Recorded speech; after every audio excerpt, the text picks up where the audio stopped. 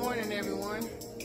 Come on, y'all already serving God and worshiping and praising. So let's give the Lord a hand clap of praise. Amen. Hallelujah. Glory be to God. All righty, let's get started. Chad, if you will come up and open us up in prayer, we greatly appreciate it. Hey, Ella, how you doing? Good. Hey. Glory be to God. God, we come before you right now and acknowledge you. You are God, God alone. We thank you, Lord God, for waking us this morning, allowing us to arrive here safe and sound, each and every one of us. We thank you for the word that you're about to allow us to bed on, Lord God. Open our hearts and minds to receive it with clarity, Lord God, and just let the word be simple. Father God, give us understanding, wisdom, and knowledge, and increase us, Lord God, that we may have increase in the application of your word. We thank you for this opportunity. Thank you for the shepherd that you've given the word to, Lord God. But thank you for increasing us this morning by your spirit. It's in Jesus' name we do pray. Amen. Amen. Okay, we've been talking about giving, right? Well, still hadn't got there yet, has it? I'm messing with my money, man. It just kind of bothers with my whole makeup. Even make my breakfast act funny. Yeah, I hear you talking. The proof is in the doing. So we've been talking about giving, and we've uncovered a lot of scriptural facts in the Word of God concerning giving. The first one, we understand that God is a giver. And so if God is a giver, we as children of God are mandated by his word to be givers. Amen to that. We've looked at a number of things, but the first thing we did was we talked about faith in January. And so it takes faith to be a giver, because that giving has to be based on the word of God, and faith does come by the hearing of the word of God. Say amen to that. So you can't give without giving in faith. And then we looked at, even if you have the faith, the mindset in which you're giving has to be different than any other mindset. We talked about giving in secret, how giving is personal. It's not based on you being flamboyant with it or letting everybody know what you did. You could do that, but understanding that's your reward for giving. The idea is you give, and it's so personal that the Bible says when you give in secret, God will reward you openly. Say amen to that. So so the idea is I don't have to impress you with what I give. I have to give with the right motive to God. Then he'll impress you that I've been giving. Well, I thought that would do it for you, but I guess that won't do it for you either. Amen. So when we looked at a number of things, so we understand that. And then we looked at this tithing, or this idea of giving, that it was started with Abraham even before the law was given, and how Abraham gave tithes of all he had, because a giving again should be done out of a grateful heart and with a grateful attitude because of what God has done. And it should be done with humility, where the individual realizes, if I have it, it's because of God. If I'm going to have it, it's because of God. If I'm going to ever keep it, it's because of God, which then the believer understands how much control he or she has given God over their entire life and the resources that he has blessed them with and supplied them with. Because that believer not only believes, but understands that everything belongs to God. And God has always established with his people that a portion of everything he has given to any individual comes back to him. That portion always comes back to him. Say amen to that. So this morning we're going to continue looking in that vein, and I'm going to take you to the book of Malachi, but we're going to look with some fresh eyes. I'm going to teach you this morning, well, with the aid of the Holy Spirit. I don't want to take anything for granted. First, I'm going to teach you this. We're going to show you this morning with the help of the Holy Ghost, the warning of why God warns us not to rob him. You ever think about robbing, when people rob folk? You probably don't think about that, but when people rob folk, you know why the person getting robbed, why the person that gets robbed gets so upset?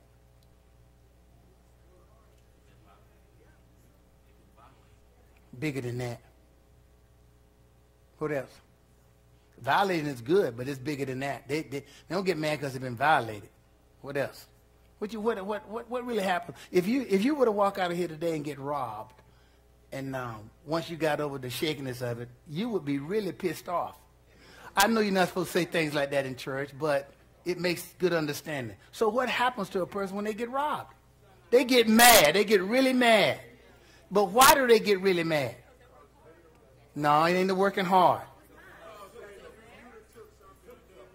No, it ain't the work for us. What else? Come on. They took something that belongs to you.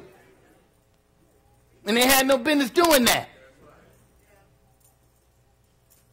Anytime someone takes something that belongs to you, you get really mad because that's yours. It's not a matter of fact what you work for and all that kind of stuff. The fact is it belonged to you, and then they had the unmitigated gall to just come and take it. Didn't ask. So we're going to find this morning why we shouldn't take from God what belongs to him. That's what robbing is. Robbing is when you take something for someone that belongs to them. Not you, to them. I thought that would do it for you, but I guess, you know, turn to Malachi chapter 3, beginning at verse number 6. Now, when God, again, many times in studying the Word of God, I don't know about you guys, when I was coming through, they really tried to make me disown the Old Testament. Make me believe that the Old Testament, what God commanded in the Old Testament, was not relevant in the New Testament, that I didn't have to follow the Old Testament, that I didn't have to obey the things that the Old Testament had to say, and only to find out that they were really mistaken. Mistaken might be. They were just wrong. They was wrong for telling me that, because you have to take in the whole counsel of the Word of God in order to really understand what God wants from you and how God wants you to do what he wants you to do. Amen? So in Malachi chapter 3, beginning at verse number 6, as we approach this idea of tithing, and tithing is a how much of giving? A tenth. And it's not only a tenth, it's the first tenth. Say amen to that. It's the first tenth. So when Abraham, we saw in our text last week, when Abraham had that one-sided victory against all those kings in that land, the first thing he did was gave Melchizedek, and who Melchizedek was standing in representation of? God, Jesus, all right? So then who on the planet stands in representation of God for you to give your first tenth? In the church, right? Say amen to that. Now, so he says then, so after he had that one-sided victory, God brought Melchizedek on the scene for the express purpose of Abraham giving him a tenth of all he had. And he gave it, again, out of gratitude and in humility because of what God had done for him. Say amen to that. And we looked at last week and we said, and if we would really just look at how much and how many times and how consistently God has blessed us, that alone right there, that alone should inspire us to give. Say amen to that. Doesn't matter what kind of income you have, fixed, molded, bingo, whatever the case may be, we should give God out of gratitude and in humility because of what he has done. Say amen to that. Now, again, so in this particular text, and in the book of Malachi, what has happened is Israel, the children of God, have abandoned the practice or the commandment of giving. They have abandoned it. They've quit doing it. They've stopped giving. Now, many times when that happens in a congregation, because we have to make everything relevant to do it, many times when that happens in a congregation, people get mad at the pastor, or their finances don't seem like it can stand it, or whatever reason, they make a decision not to give. Or they'll sit here and listen to my preaching and then tithe all their money to somebody else in another place where they're watching on TV. Say amen to that. So they come here and rape God here and then give the money somewhere else. I wish I had a win. But anyway, we don't want to talk about that too much. But anyway, so the idea then is, so a person makes a decision not to give. Everybody is able to give. Say amen to that. But many times it's all in how, it has to do with faith, of course. If I don't have faith in the Word of God, I'm never going to see myself in a position to give like God requires of me. Say amen to that. So we get fearful of our obligations, fearful of money, fearful of things like that, and then we make a decision not to give. Well, after a period of time of doing that, you get comfortable in your not giving. Now, watch this. When you stop giving or stop practicing giving like the scriptures command, something does happen. Many believers don't even recognize it Because they haven't really recognized what God has done anyway. So if you haven't recognized what God has done, you're definitely not going to recognize when something goes wrong. You're going to look at it, that's just the way my life is. Say amen to that. Well, in verse number 6 of the text, in Malachi chapter 3, God says, this scenario, they had stopped giving, say stop giving. Not only had they stopped giving, now in those days, their giving was based on their crops and things like that. They was basically farmers, okay? So we're going to have to translate that from farming to now. Now, nobody in here farms, so don't be bringing me no collard greens. Don't be bringing no pies and cakes to the church. Say amen to that. That's how people used to pay the pastor years ago. And that's how they used to give to the church in trade. You teach us and we'll bring you a cake. Well, you could kind of understand it then because of lack of the knowledge of Scripture and nobody to teach it. They just kind of adopted whatever way they wanted to adopt it. But in Israel's case, right, first there was the tabernacle, then there was the temple. Say temple. And the temple was the place where they brought all their goods to the priest. And they would take, now what do you think the priest did with those goods? When they brought them, they had to bring the first of everything: sheep, goats, pigs, corn, all that kind of stuff. What do you think they did with that stuff? They used it to feed other peoples, and they lived off of it themselves. It was their way of making a living because they were not allowed to have jobs or farms like the other people, because their strict calling was to maintain the temple and take care of all those things that God needed him to do so that the people could get what they needed, say amen to that, through his efforts. Say amen to that. All right, now, so they had stopped giving. Nobody was bringing any turkeys. Nobody was bringing anything to the temple. Say amen to that. If you translate that to today, the church was struggling because they could barely meet their financial obligations because the people refused to give. And when the church can't meet their financial obligation, it is impossible for that particular church to do ministry in the name of the Lord because lack of funds. So when they stopped giving, the priest had no food to give those who were sick, no food to give the widows, no food to help with anything like that. There was no provisions. There was no provision. See, now when you talk about giving, so that means the believer understands that it's my responsibility as a child of God to make sure the church has the resources that it needs to do the work of God. And in those resources, the leader or the pastor or the priest is allowed to live out of that. All right, now, so in verse 6, they had stopped doing that. So here's what God says to them. When Malachi the prophet comes on the scene, and he's now relaying to them what God has said about their willful neglect of giving. He says in verse number 6, he says, "For I am the Lord." Then he says, "I change not.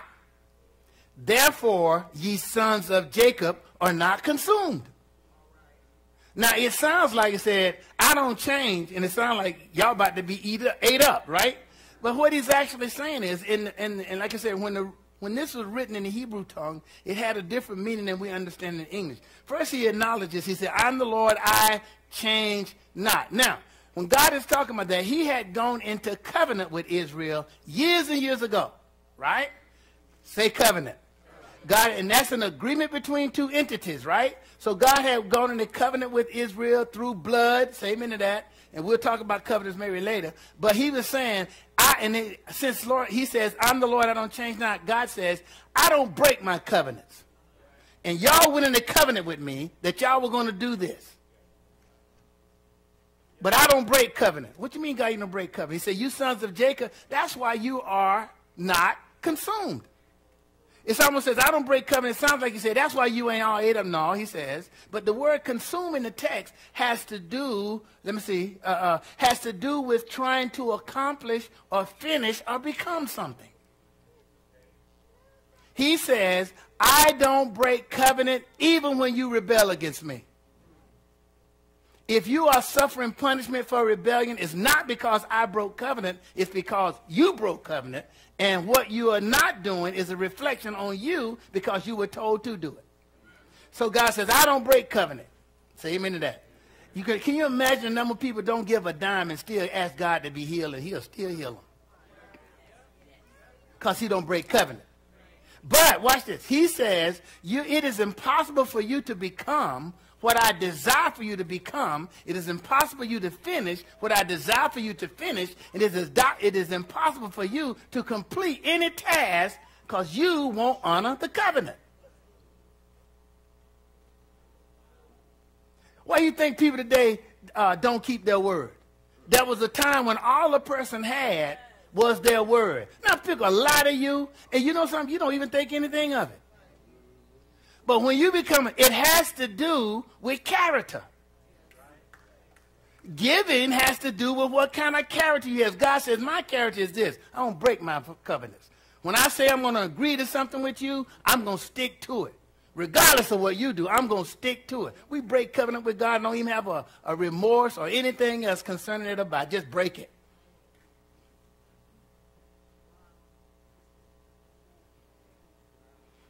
But we see, like I said, but we don't understand when we break covenant, we cease to have the backing of God to accomplish that which he wants us to accomplish. But like I said before, it don't really matter to many believers because they haven't realized any manifestation of anything God is doing anyway. So I can't miss what I never had. Say amen there. Maybe that's why the Bible says, oh, taste and see that the Lord is good. Maybe a lot of believers haven't tasted, so they don't know what it tastes like, so you can't miss what you never tasted. See? We just say things like that because it sounds good. But really, think about it. How many believers you know in your circle actually have had any visible manifestation of the presence of God in their life? Because not only should they be able to see it, others should be able to see it. That's the text, right? Say amen to that. Now, so he says, I changed not. Then in verse number 7 he says, even from the days of your fathers, look here it is, even though from the days of your father you are gone away from mine ordinances. You have stopped doing what I told you to do. Hint. Now, many believers in church today get mad or whatever the case may be, or get mad with the pastor. Back in my day, people used to, if they didn't think the money was being spent the way they're supposed to spend it, you know, they just lock up their wallets and wouldn't give anything. Well, if you notice on your tithing envelopes here, we have on the bottom a disclaimer which says we choose to use the funds as it best meet the needs of the church. So when you put money in there, that means you agree with that. You see that? Because I cannot operate the church based on from where you see. If I did, we'd be in big trouble. Big trouble. I have to operate it based on how the Spirit of God guides me in what to do here. Say amen to that. But then when the leader recognizes that certain things need to be done for the work of God to increase. Say increase. See, the work of God must always increase. The work of God is not based on your level of comfort. It always has to increase. And when you see the increase of the work of God, that means there's an inanimate number of people being affected by that church in that local vicinity. Say amen to that.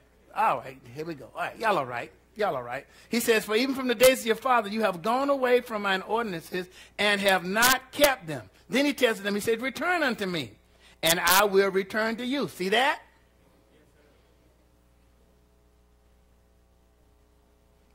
Return to me, and I return to you. Isn't it amazing that you can be away from God, not even know it, not even realize it? He says, return to me, and I will return unto you, said the Lord of hosts. But he said, wherein shall we, then they goes, well, how can we return? How can we return to you? See, in their mind, they had left. There's a difference between going to church out of habit and being to church out of learning. How can we return? We still come to Mass every day. We still doing the things we always do. How can we return? How can we return? So look at it. How can we return? And then the next thing he says, then he goes into the method now. He says, returning means this. Now, you ever notice that in the church, I've noticed it, people do not have a problem coming back to God when they've strayed away and done wrong. Say amen to that. They'll stay away, but they'll come out to the church, and then they'll come back down here again, and they say, I want to recommit my life to God. Say amen to that. They don't understand, though, when you're coming back and you recommit your life, you're recommitting your wallet, too.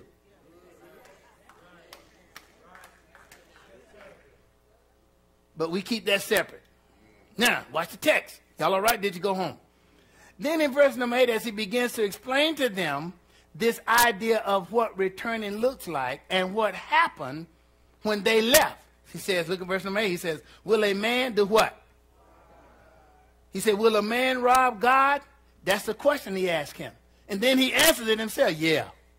Yes, a man can rob God. See, when you think in terms of that, you think in terms of, you can't rob God. Yes, you can, because everything belongs to God. Now, you know what your pastor is really beginning to realize in the latter years of his life as God reveals more and more scripture to him? That the Bible is not just for y'all. It's not your personal book. It's a book that was written for mankind.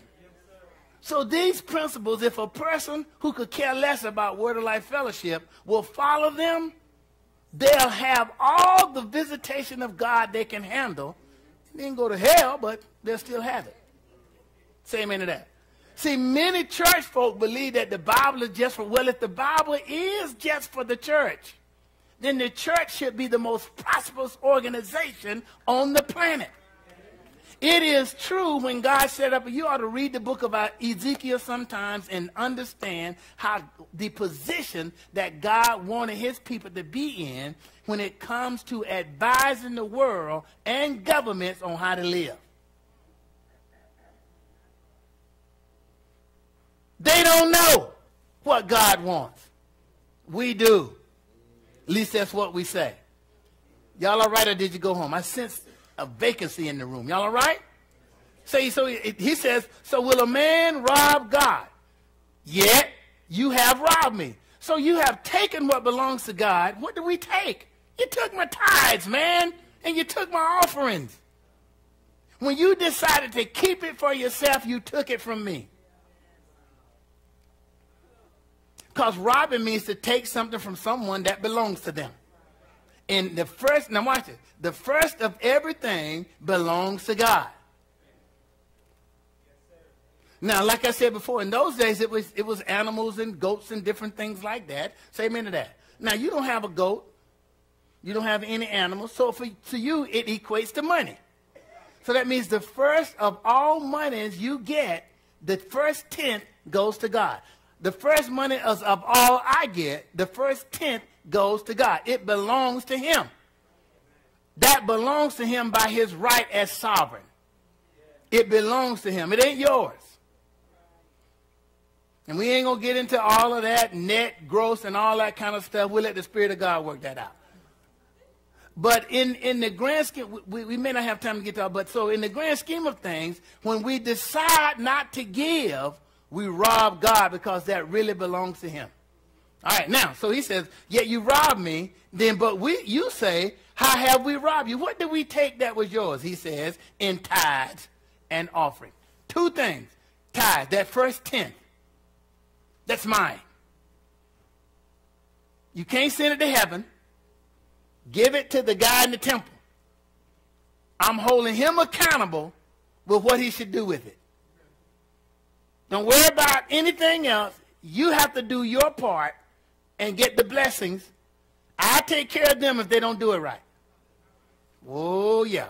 Watch it now. You know, because in the early years of my coming through church, I used to hear people all the time, I ain't giving because they won't do this and they won't do that. And you kind of adopt the same mindset until you understand what the Word of God says. Now, watch this. Watch this. Everybody here who has a job, right? There's somebody that gets your money before you even see it. They call that Uncle Sam. Right? Now, you mean to tell me they take your money before you even see it? All of us do that. It's FICA, ICA, this, that, and the other, all that kind of stuff, right? They've named it all kind of things, but it takes the money from us. And that's fine because God tells us, render unto Caesar what's to Caesar. Do they take too much? Yes. They do take too much, but that's fine.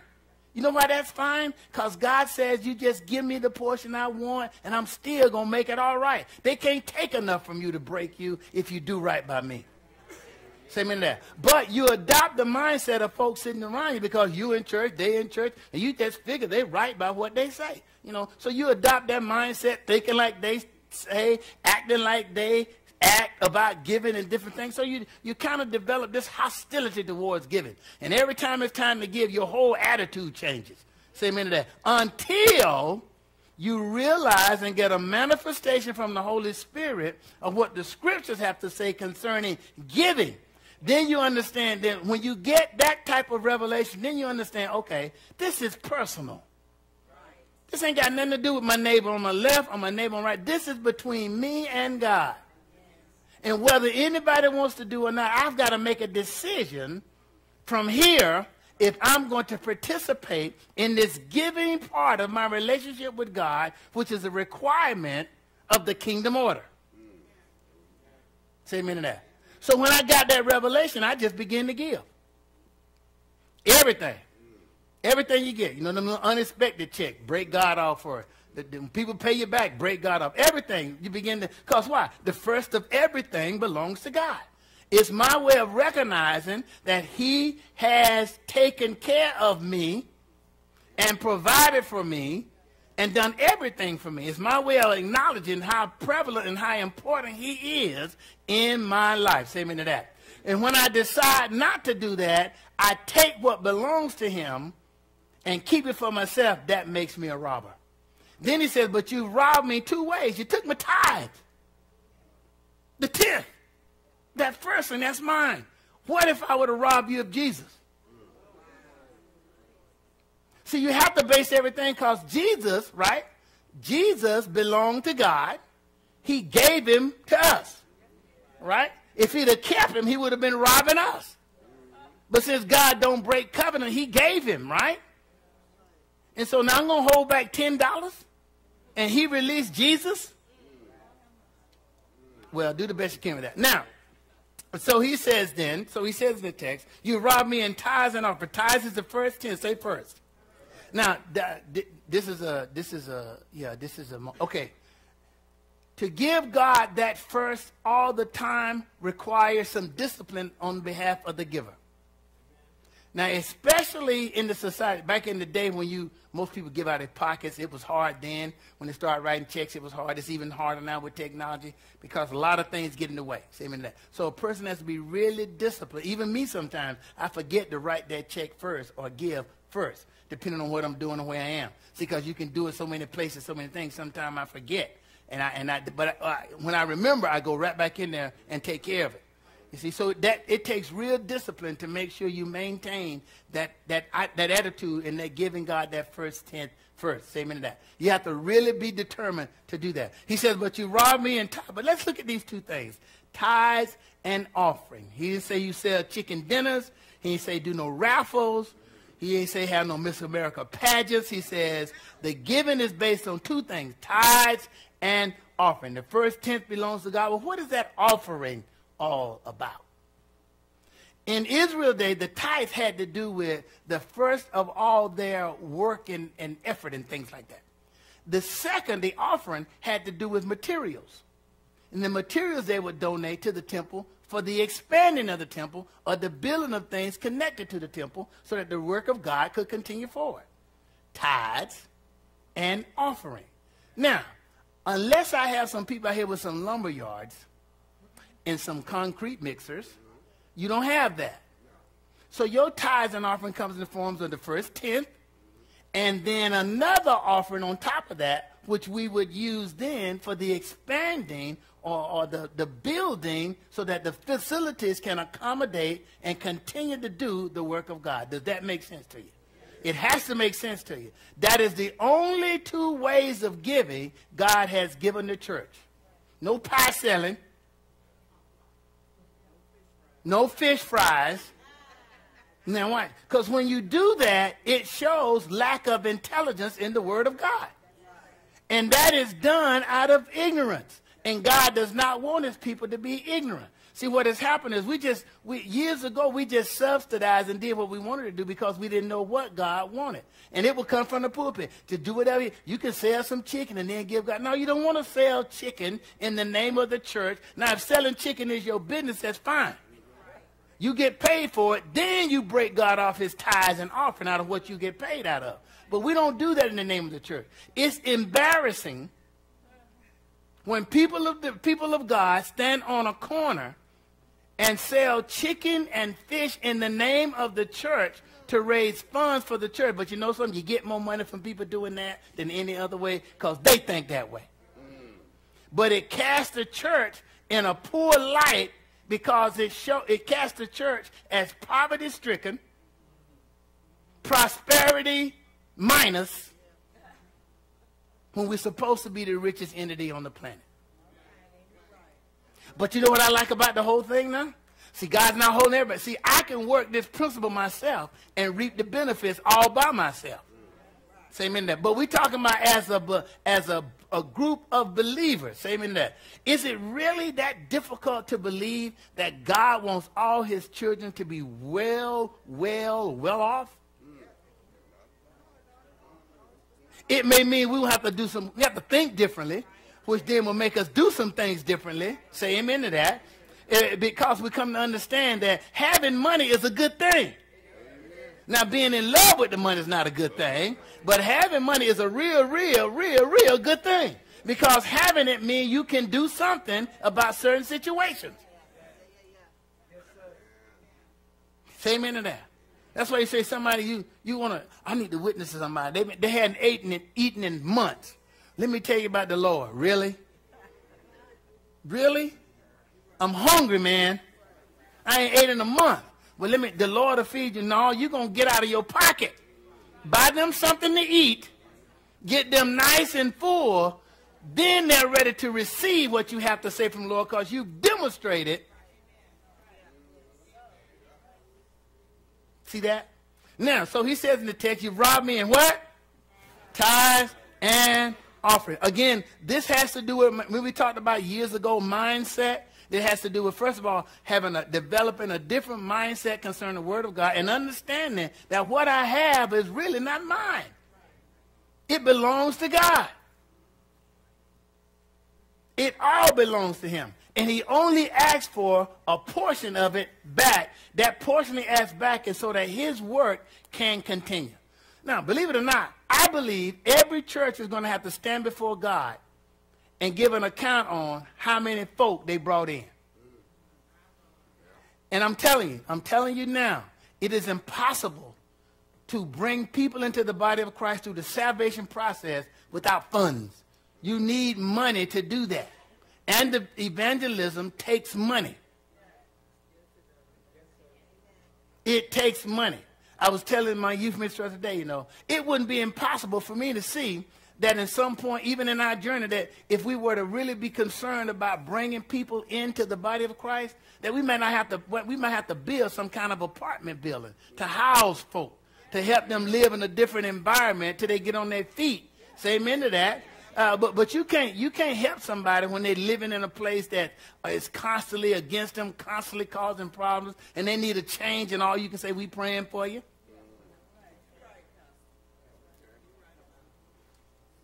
See? So the idea, the work, and God's work is not just conducive to us being saved, and just a few of us. And see, that's what's happened sometimes to the church. We've gotten so inwardly focused, we forgot we're supposed to reach out. But when you start reaching out, that means people's pocketbooks going to be affected. And people don't want their pocketbook. That is why, I told you last week, that's why many churches today are seeking to do augmented programs and then get grants for those programs. Say amen to that. And they call them something different. They call them separate from the church.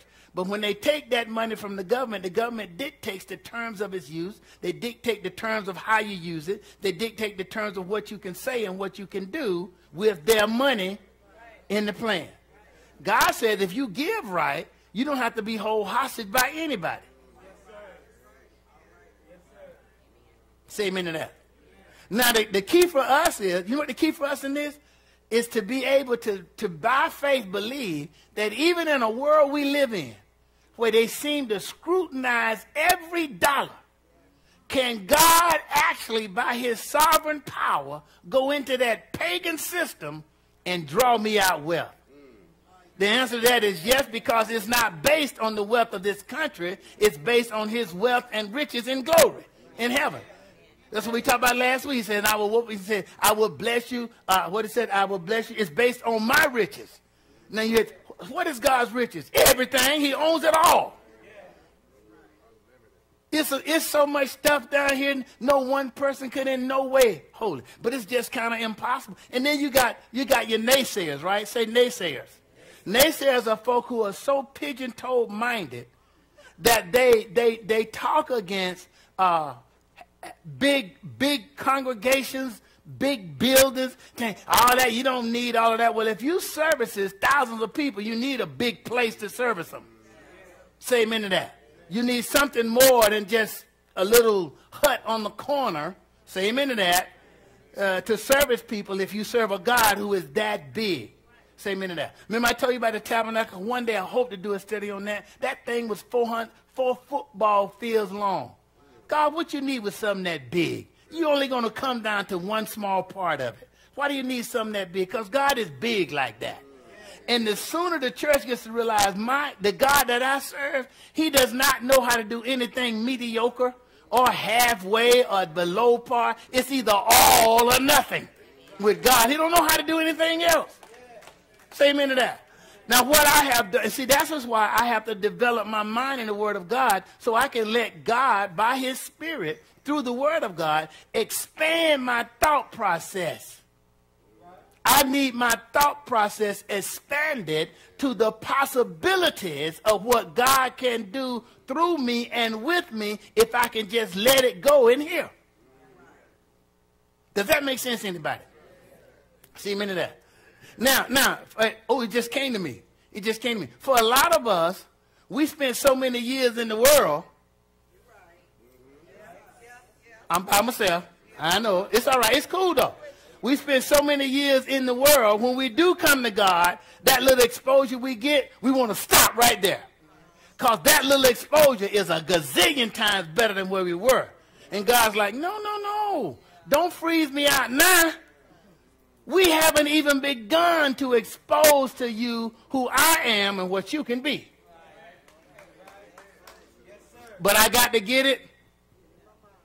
See a minute. That's why the enemy is constantly presenting temptations to me that keep my thinking dwarfed. Small. Because if he can keep my thinking small, by introducing me to things that I do that keep my thinking small, I'll stay small. I never develop into who God sees me and what God wants me. I'll stay small because when I stay small in my eyesight, I look big.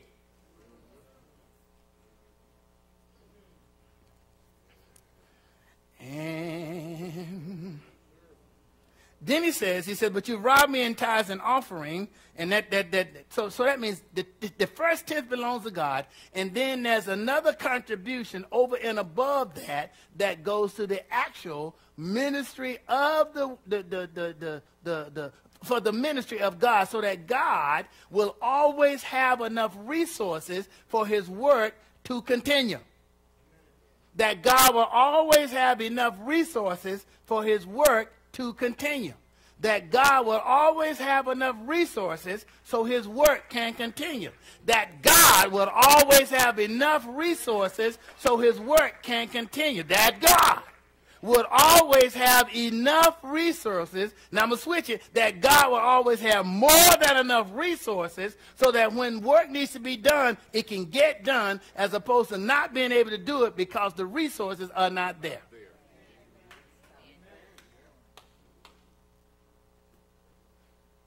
See, because now for you and I, everybody here who know they say, raise your hand. If you know you say, raise your hand. All right? For us, say amen to that. We don't need to be brought to the Lord anymore.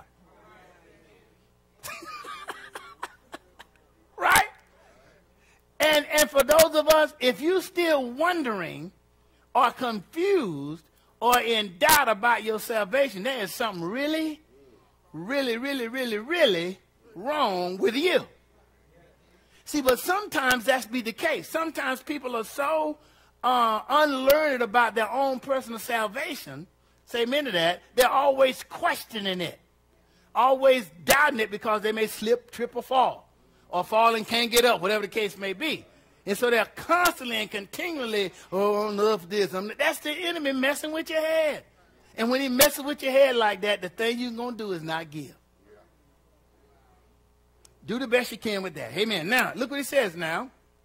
This last part is really kind of maybe a little difficult to understand, and it's not tricky, but you have to really understand Scripture. Now, I told you before, we looked in the Bible, and we saw that tithing was first introduced with Abraham.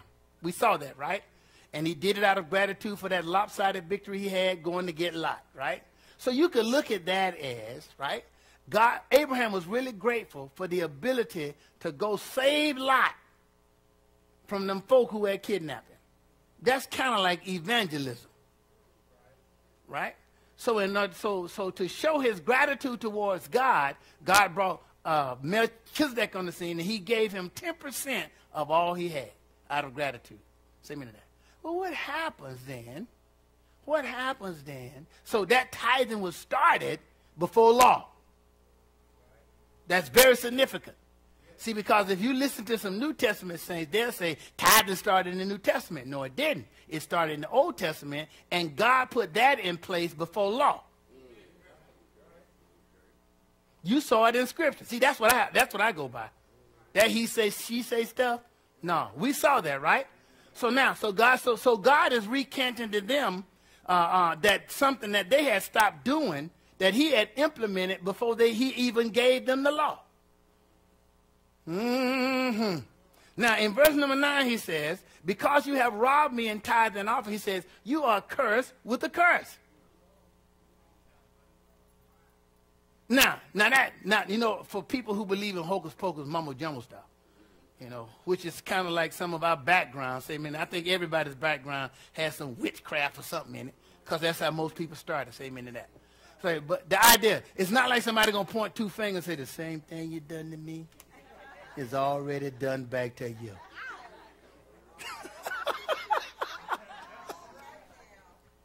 Everything you done to me is already done to you. That brother got so scared, boy, he's like, his whole philosophy of living changed. But anyway, God says he's talking to Israel now, because you robbed me in tithes and offering, he says you are cursed with a curse. Now, that doesn't mean God has orchestrated anything against you, because if God were to orchestrate something against you, it would really be a terrible thing. But the idea is, right, and again, like I said, it has to do with, too, being able to have experienced the blessings of God in our lives, and then those blessings not be manifested in our life. But he says, you are cursed with a curse. Why? For you have robbed me, even this whole nation.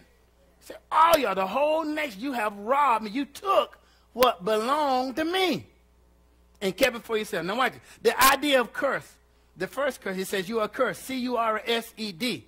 It meaning there will be obstacles in your way. And the obstacles that are in your way are the things that I was moving when you did right by me. You ever notice why your money is never longer than the month? You making the same money, you got the same expenses, but the money seems to always run out before the month. Why is that? Could it be because God is not getting his first? Because in order to give him first, you have to, by faith, believe that he can take the remainder of that and meet your needs without you being broke. Without you going broke. See, we look at it from the numbers perspective. I got X amount of dollars. I got Y number of bills. Okay, if I give God first, that means this amount won't meet X number of bills. Well, now I'm operating in fear instead of faith. And I'm telling you, if you operate in fear, go and pay your bills. Go and pay your bills. I don't want you to go against your fear. and try to give God tithes when you don't have faith for it, because it won't work for you without faith. So keep it. Pastor, you know what you're saying? My wife would say, you know what you're saying? No, I'm telling people to operate for real. But understand, there are going to be obstacles in your way. Even if you keep it, it's never going to do what it's supposed to do. Say amen to that. I was writing some checks. I think it was last month. Anyway, writing some checks, and I wrote my tithe check out and was doing this. And sometimes I get busy and don't bounce the checkbook down. I just kind of go ahead on and do the thing, do it. So I had finished everything, mail off, and threw the checkbook back in the drawer and went on about my business, right? And, you don't even think about that kind of stuff. I got other things to think about than paying lights and water bills and stuff like that. I mean, I have to do it, but that's really not an important thing. So anyway, I had to go to, I had to either go to the mall or go somewhere, do something. Anyway, I wanted to buy something. I was like, I didn't know if I had the money. I just figured, well, I just used my debit card. The thing went through. So I went to my bank account and checked it. I had over $600 left in there. Then I looked down at the checks. All the checks was in. I'm like, where'd that money come from? And I heard the Spirit of God says, I'll do it. I'll do it. I'll do it. Ain't no other explanation. Ain't nobody give me no money. Ain't nobody, because bank ain't going to make no mistake like that. Because if you're doing this, you spend it, they're going to come back and find it. That happened to me one time. I got somebody's income tax check by mistake from the Teachers Credit Union, $3,000+. I just knew the Lord had blessed me.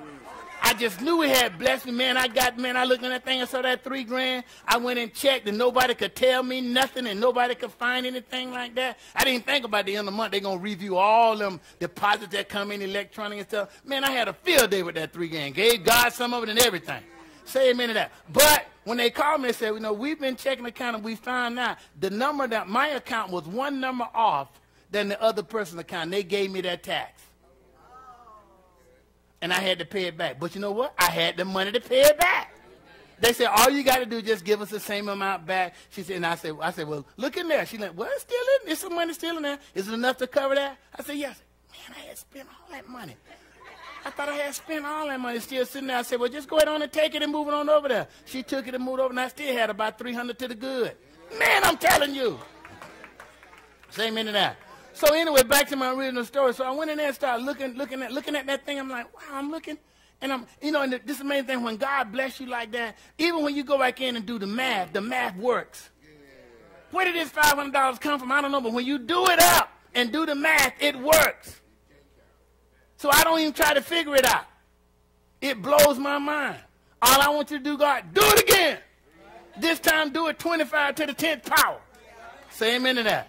So this is what God wants us to understand, to not give those obstacles be in our way. Now watch it. It helps the believer understand just how much God does for us from day to day to day.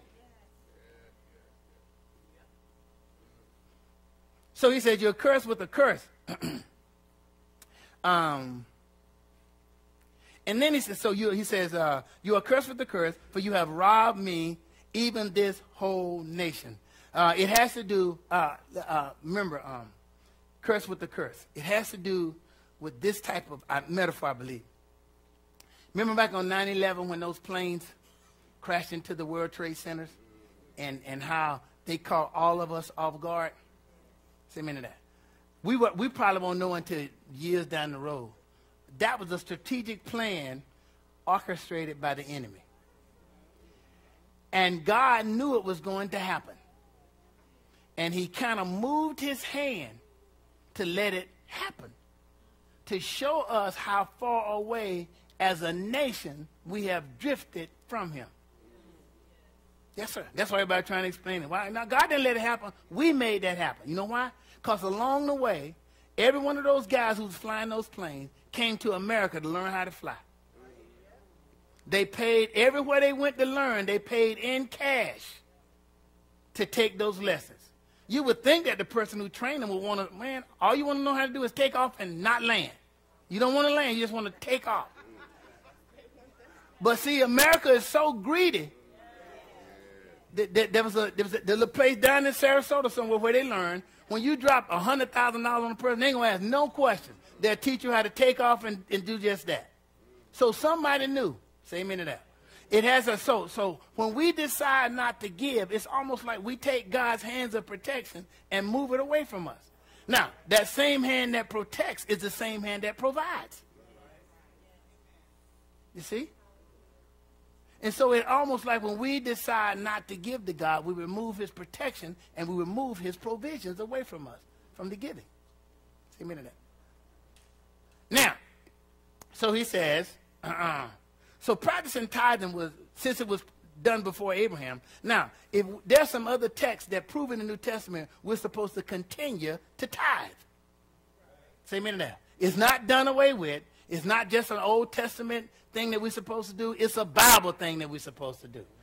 Now, God said this, in his economy, that system will work wonders. Say amen to that.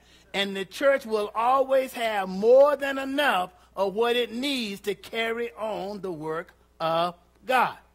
Say amen to that. Turn to 1 Corinthians chapter 9. Let's see, can we cover for it? Look at verses 7 through 14. 1 Corinthians chapter 9, beginning at verse number 7. Can y'all catch me back there in the back? He says, 1 Corinthians chapter 9, beginning at verse number 7, Paul writes, who goeth a warfare any time at his own charge? Who planteth a vineyard and eateth not of the fruit thereof? Or who feedeth the flock and eateth not the milk of the flock? He given us an analogy. Look at verse number 10. Say I these things as a man, or say not the law the same also? Next thing. For it is written in the law of Moses, thou shalt not do what? Muzzle the mouth of the ox that treadeth out the corn. Does God take care of the oxen? Yeah. He says, or saith he is altogether for our sakes, no doubt. This is written that he that ploweth should plow in hope, and he that thresheth in hope should be a partaker of this hope. Say amen to that. If we have sown, give, tithe unto you spiritual things, it is a great thing if we shall reap your carnal things. That idea of giving, he's talking about the man who delivers the word, and he should receive of the people he will give that word through finances. He ought to have a job. I mean, if I go get a job, I ain't working here. I don't need to work here and work there. And I don't need to make more out there than I do here.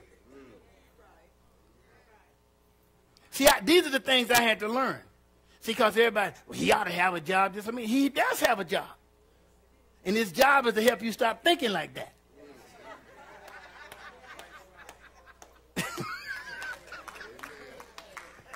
Your wife, she just laughs so loud here. Say amen to that. Because if you're thinking like that, then the pastor ain't doing his job. Say amen to that. You get that? So tithing is very, very, I wish I had more time. Tithing is very much New Testament, just like it is Old Testament. He just specifies in the New Testament that the man who works hard, that's why you always say that word, he's due of double honor. The guy who labors in the word is due double honor. You know what that means? Double the money. That don't mean double the cakes. That don't mean double the pies. It means double the money. Say amen to that. Give me the money, I got my own pie. Say amen to that. Now you better, that's scripture. Now when you go to work, don't you work for money? So Friday they're going to say, we got pies for you. Man, I'm going to hear your mouth. You're going to be saying some things and acting in a way you might be shooting people. You're going to pay me in what? And then the Duke people go, you can get them pies from us if you want them, but we're not taking them. So you give me a pie, my light bill people ain't going to take no pie. My car, no pie. When I go to the doctor, they don't want no pie. This ain't Doc Baker back on Gunsmoke, where the people can't pay him. They bring him a couple of chickens, and he go, it's all good. No, Doc Baker want $200-300, and he going to see me about 2 or 3 minutes. I can't spend no pie. Plus, they make you fat anyway. You can look at me and tell I don't like that. Say amen to that. Does that help anybody? See now, this is the mindset we have to develop because, right, I have to develop that mindset because I am submitting myself to obey the word of God. That's it. What other people choose to do is up to them. I'm going to choose to obey the word of God. And then by doing that, I will reap all those benefits that God says I will reap. It would be good if we could all get it together, but everybody's not going to agree with God like that. But the person who does, they will get it. They will have it, and it will be manifested in their life, and everybody will see. Does that make sense to anybody? And so, like I said, we could talk all year on money because we got to understand how to use it, how to invest it, how to get the best out of it, because it's a tool. It's a tool that we use in exchange for goods and services. Amen to that. Glory be to God. So now let's see if I got time for another one. What time is it? Oh, here it is. No, I got to stop. It's 10:30. All right, let's go. Okay, now we'll move on in worship service. I'm going to take you straight on through this passage to the next part where he says, bring ye tithes into the storehouse. But you are ahead of that crowd because now you got real good background on when we get to bring the tithes where God is talking about. And then we're going to see the benefits that come with doing that. Say amen to that. I don't know about y'all, but I just love this stuff. I love this word of God because it's so, never gets stale, never gets old. Say amen to that. But you guys are ahead of them because y'all got this little piece. Amen? All righty. Bless the Lord. Any questions? Any questions? Again, what does it require to tithe? Faith. It requires faith in the word of God to tithe. Say amen to that. Now, let me give you another story. Back in the early days, when I wasn't making any money, let me see, wasn't making no money, right? So you're not tithing, you're not going to start tithing with the big bucks right away. Because it's going to depend on your growth in the knowledge of God's word. See, so in order to get to be that big giver, that means God's got to give you some promotion. And which means you've got to start doing some things differently where you presently work. Say amen to that. Say amen to that. See, that doesn't mean everybody's going to be, some of you are going to be in business for yourself. You scared right now. God done already told you, but you're scared. You're scared to do it. Because you're looking at, well, I can't do this. Ain't nobody told you to depend on I. He's already told you. There's no way he could have not told you. There's no way he could have not told you or shown you that he wants you to do this for business for yourself. You just scared because you think you're going to have to do this and you can't afford that and you don't see yourself doing this and how other people see you and you this and you that and you can't and you ain't and all of this you going through it. Keep on going through that. The next person he's going to show going to do it and then you'll be like, dog, I had that idea. Yeah, you didn't act on it.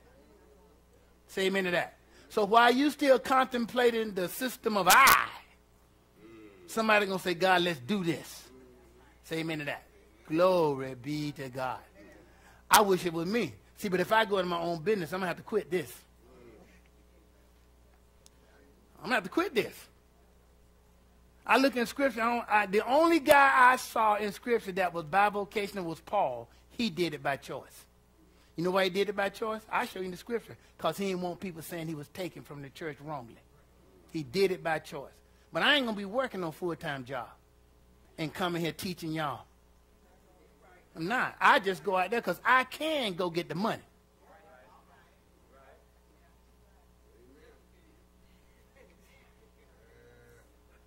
Tell you, God has qualified me to do a number of things and got paper to back it up. Say amen to that. I ain't trying to be nasty with you. I'm just saying, but it don't make sense. Because if I go to work, if I go get a full-time job, I did that thing bivocational pastor. It's taxing. And if y'all knew what I do even now, you'd be like, that man need to raise 3 times to the 10th power. Say amen to that. Okay, can't get no amens out of this crowd. Say amen to that. But I believe if I do decide to go to work, I cannot do that and do this effectively at the same time. So I have to depend on God to take care of us. That's right. Say amen to that. All righty. So any other questions? Any questions? Y'all all right?